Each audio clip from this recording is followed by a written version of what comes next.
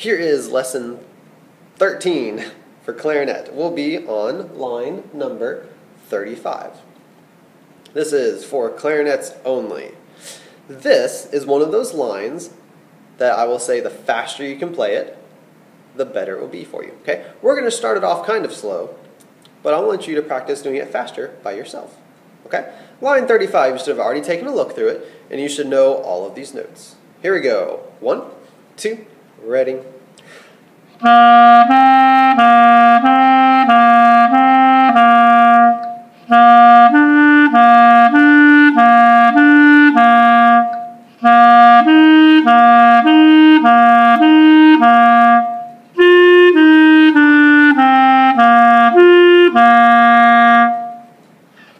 Two questions I want you to ask yourself. 1, did you hold the half notes to full value? Did you hold them there 2 beats at the very end, and then all the other half notes near that breath mark, you hold them as long as you could, then take a breath, then play. Okay? 2nd, did you play all the right notes? Okay? This one can be a little confusing if you haven't looked through it. This one, this line 35, is what we call an interval exercise.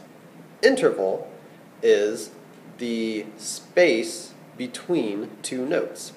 Now, I'm not talking like half a centimeter you see between the C and the D. No, that's not the kind of space I'm talking about. The space is sound. Okay? Between the C and the D, there are no more letters. So you just have your C, and next note up is your D. You have 2 notes. That's all that's in there. So it's a second. Look at measure 3. You have a C and an E. Okay? So we have our C, go up to a D, then you have that E. So that interval is a third. Basically, however many letters are between those 2 notes, that's what kind of interval it is. Okay? Between, measure 5, you have a C going up to an F. You have a C, E, D, E, F. So that interval is a fourth. And then look at the end of measure 6. You have that C half note and you have a G quarter note. That interval is a fifth. Okay? So, lesson 13, our code word is air. A-I-R. Air. Are you using good air when you play?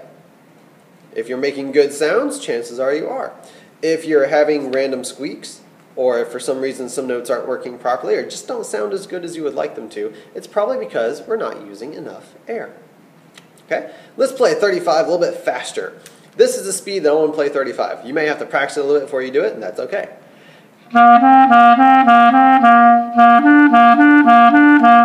Bum, bum, bum, bum, bum, bum, bum. Did you notice I snapped every other beat? Okay? Try that. Try tapping your foot only on beats 1 and 3. 1, 2, 3, 4, 1, 2, 3. 1, 2, 3, 4, 1, 2, 3. That way your foot doesn't have to tap as many times and irritate your muscle. Okay, here we go. 35. Bum, bum, bum, bum, bum, bum, bum. 1. Ready.